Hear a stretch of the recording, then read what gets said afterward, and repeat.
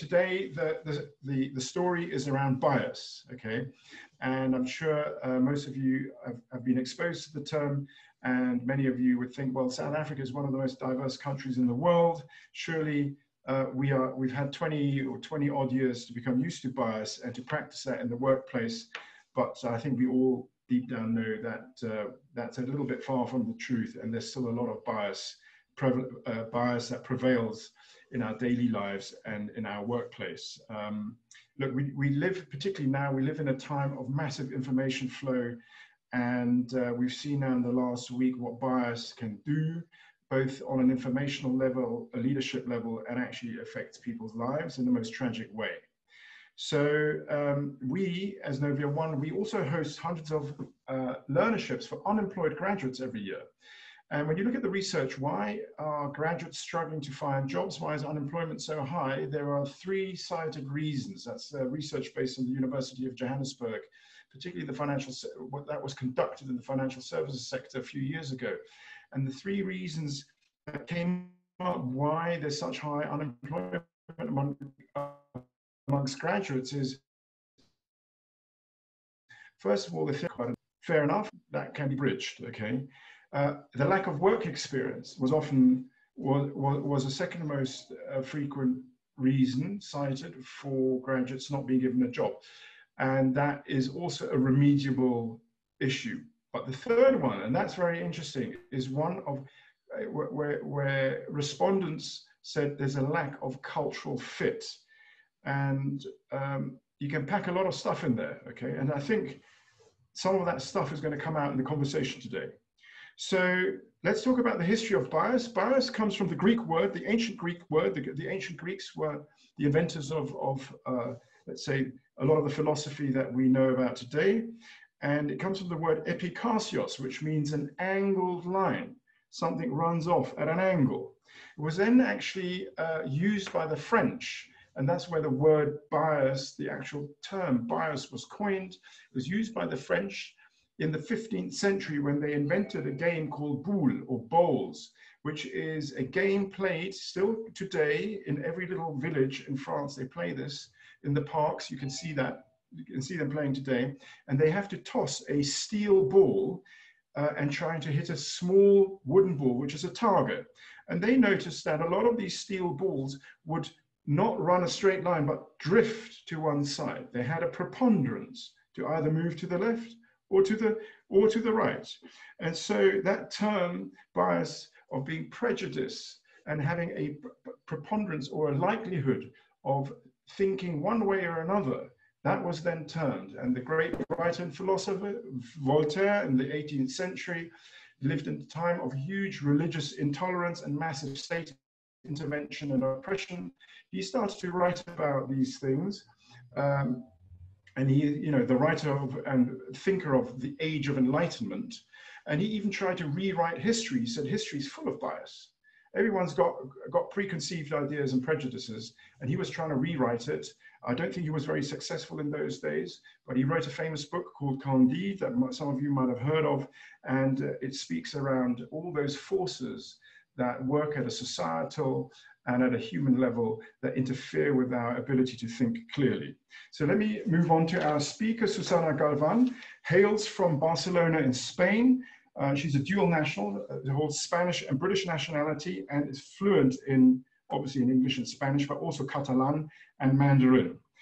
She studied in Barcelona, Leeds, Beijing, and Taipei, and has lived and worked a lot for the British Council, first in London, and then as a director of education and arts in Burma. And she's currently, and then thereafter was a director in Taiwan. And since June last year, a country director, South African country director for the British Council here in Johannesburg.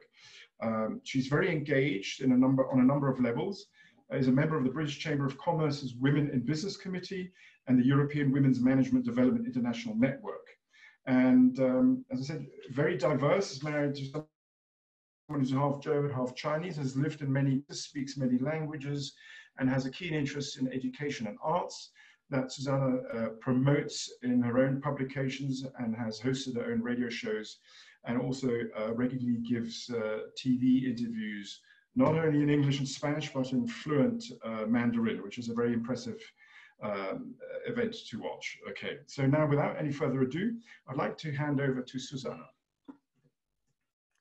Hello, good afternoon, everyone. Thanks, Ty, for the introduction, which is very interesting and useful. As Ty said, we have an hour and 45 minutes. I know it feels like a long time, but I trust that the time will fly, and hopefully will be because you will enjoy the session. I think we've got lots of participants on the line. I mean, of course, all these sessions are always easier to do face-to-face, but because of the situation we're in, technology is a great thing, but it could be also a very disruptive thing.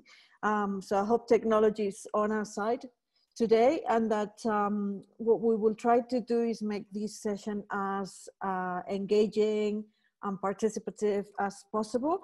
So I think you all have access to the chat. If you can just say hi on the chat, so I know that some people are out there, because throughout the session, you can use the chat to participate. And of course, we'll stop at lots of points during the session to allow you to also chip in if you want, through chat or through voice. Lots of highs. Wow, yeah, hello. Oh, I feel better now. I was feeling a bit lonely. Lots of people. Yeah, thank you so much, guys. Okay, so we're gonna start. Yeah, I feel better. You can see, no? I'm smiling. Well, I think Ty already made a very nice introduction of myself. Thank you, Ty. You make me feel very important. I hope you can see the slides and the presentation on the screen. Hopefully it will work. But yeah, you can see me here and you can see a picture of me on the screen as well. I choose this picture. I mean, Ty has talked a little bit about my own background, but as we will learn in the session today, unconscious bias or any kind of bias, we developed through our lives and experiences in a cultural context. So, you know, the experiences we face as individuals make us unique. And in that sense, also our biases that develop over time are unique in that sense. And they also change over time. So as Ty said, you know, I'm from Barcelona originally, that's where I was born. So in terms of my own cultural identity, I feel very Catalan. Part of me feels a bit of Spanish. And because my long years of work with the British Council, as Ty said, I became a dual national not long ago.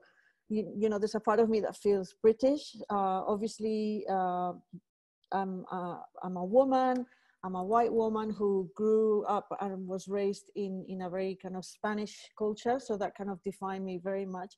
But because of my job, I've been very lucky to travel around the world and work and live in many different parts of the world, especially a lot of work and time in East Asia, in Taiwan, in Malaysia, in Burma, in China as well.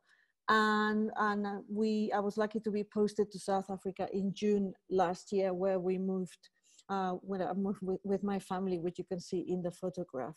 So, you know, all that hot pot of experiences, my upbringing, my job, the people I've encountered, of course, my own family, all that is what defines me as an individual. And as we will learn, that also defines my own biases, being conscious or unconscious.